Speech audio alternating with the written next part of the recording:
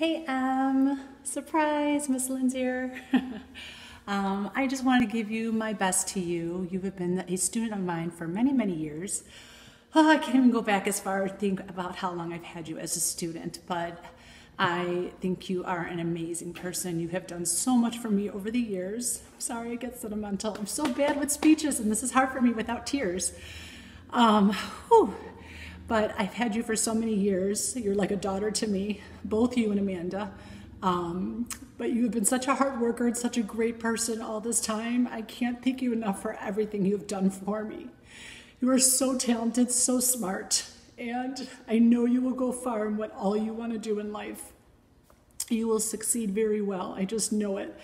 You have that sparkle and spirit about yourself that I think will really take you far. So I know this has been a rough year, but we are not going to give up. We still have a show to do, and we need to highlight you as my senior, dear. So keep your spirits up. Please stay positive. I'm here with you. I will always be here for you. And I just want you to know I love you. I love you as like you're one of my own. And that will never change how I feel about you.